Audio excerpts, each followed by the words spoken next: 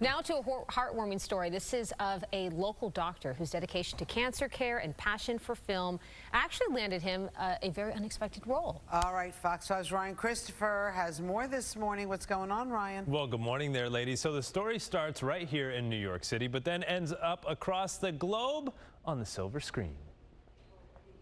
I feel that my mission is to do everything I can for every patient to make things as best as they can be. Cancer doctor Gabriel Sara is the medical director of the chemotherapy infusion suite at Mount Sinai. Breathing is fine? Yeah. No headaches? No. Studying medicine in Lebanon, France, and New York, Dr. Sara has dedicated his life to helping other people heal, and one way is through music therapy. Just remember to smile. Just imagine that you speak Chinese and I speak Spanish, and we don't speak any language together. Music is a common language. If I play music, you'll understand what I'm playing. If you play music, I will understand you. So music is a universal language, and music allows you to express your emotions without having to say words. Just remember the times in Coney Island.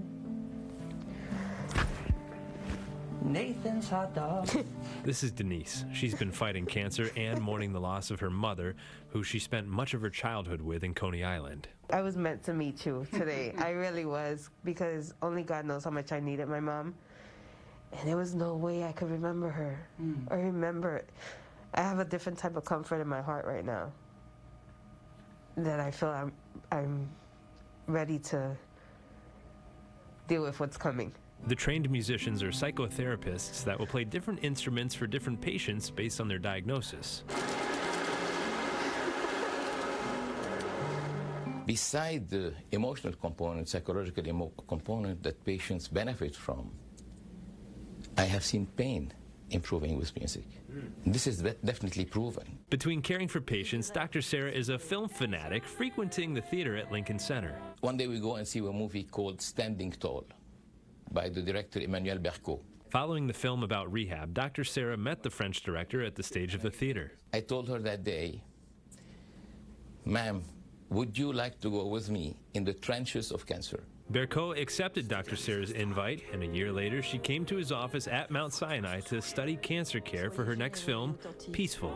Now we have been back and forth, meeting, seeing each other, and I get an email from her, "Gabriel, I'm going to surprise you, but we're ready to start the movie, and we need a doctor for the movie, and I think you are going to be a great actor."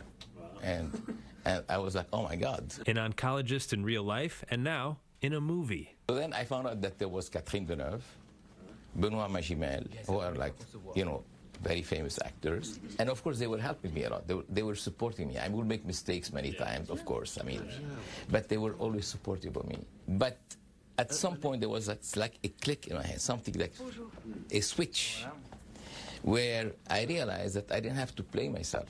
I had to be myself. Providing peace of mind to patients in New York and on the big screen across the world. Dr. Sara adding so much authenticity and heart to the movie that he and the rest of the cast received an 8-minute standing ovation at the Cannes Film Festival.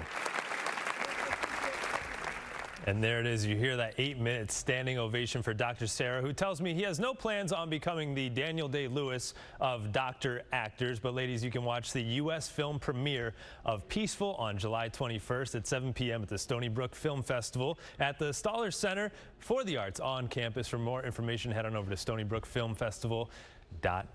Ladies, we'll send it back on over to you. Incredible to see his work here in New York City, then ending up in an international film and receiving so much acclaim and helping so many other caregivers. That's so cool. That's great. Ryan, thank you so much for introducing us to him.